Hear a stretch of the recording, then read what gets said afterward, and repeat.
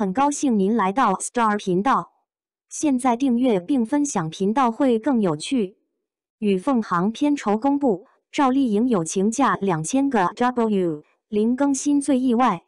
尽管与凤行改变了以往的升级方式，只在一天内播放了一期，但它还是在热度和收视等方面出现了一定程度的下降。与凤行作为一部古装剧，开播第一天就在网络上引起了极大的关注，而且还在快速崛起，成为了3月份最火的一部剧。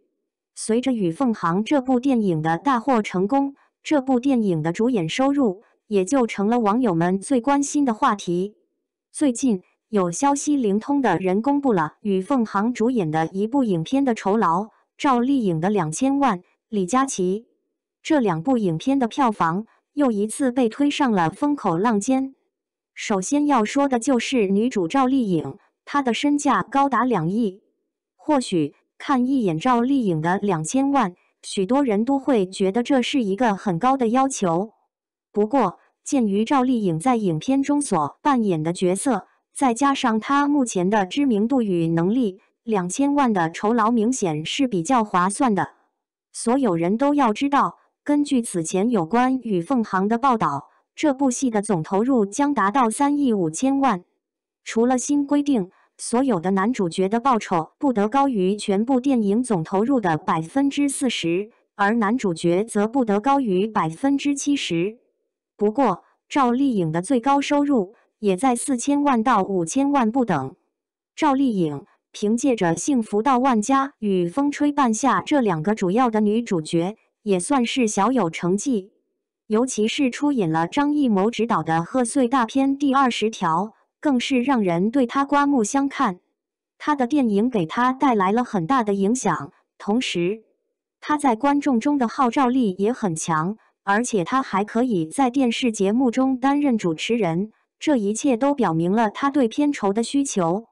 更别说赵丽颖在与凤行中饰演的不仅仅是男1号，他也是这部戏的总制片人。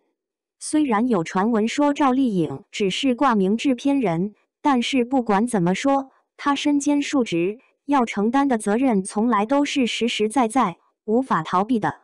从各方面来看，赵丽颖曾经凭借与凤行一剧赚了2000多万，这一点毋庸置疑。此外，男主小林的最新一期小说售价高达1200万。尽管林更新与赵丽颖在这部电影中的地位相差无几，但是因为这些年来浪费时间，他一直没有拍戏的机会，所以无论是人气还是收入，都受到了很大的影响。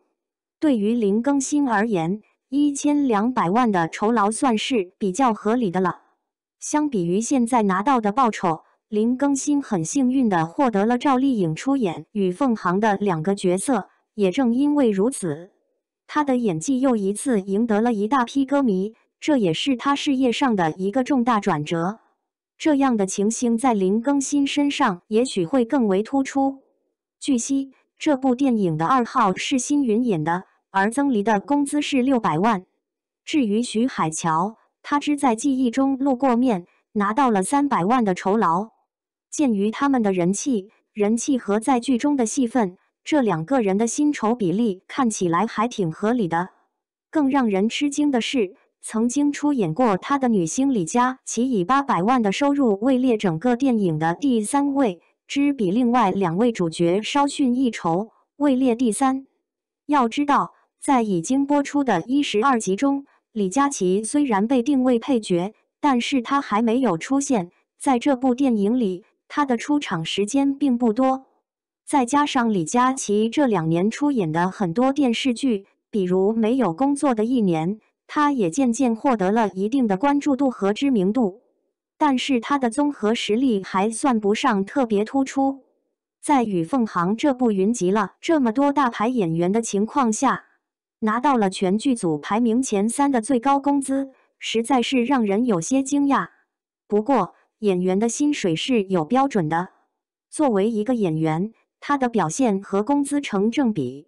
只要用心演戏，不断把优质的人物和演技奉献给大家，那么观众们的知名度和关注度就会越来越高，在后面的薪酬评级中也会有一个相对较高的评分。谁也不会想到，赵丽颖能拿到这么高的薪水，完全是靠着自己的不懈努力。你对此有什么想法或意见？